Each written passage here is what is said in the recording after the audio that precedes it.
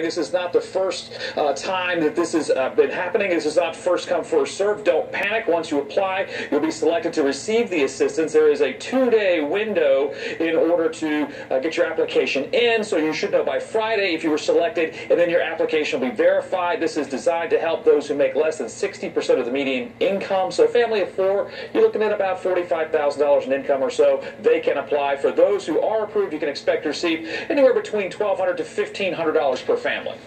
We know it's not enough, and we're not going to pretend like it is enough to take care of all the folks that have been hard hit.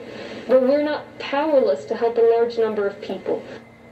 All right, so we've got a link on our website, abc13.com, to help you get to the Harris County Relief Fund. There's a phone number there. We've got it all on our website. You can go there, take a look. We're told there's enough money to help about 20,000 families, so a lot of people can get this aid. It starts at 6 a.m., so less than an hour, and the process will last all day today, the application process, and all day tomorrow. It closes at 10 o'clock tomorrow night, so plenty of time to get your application in. I know a lot of people are going to want to apply for this. Reporting live, Jeff Ealing, ABC 13 Eyewitness News.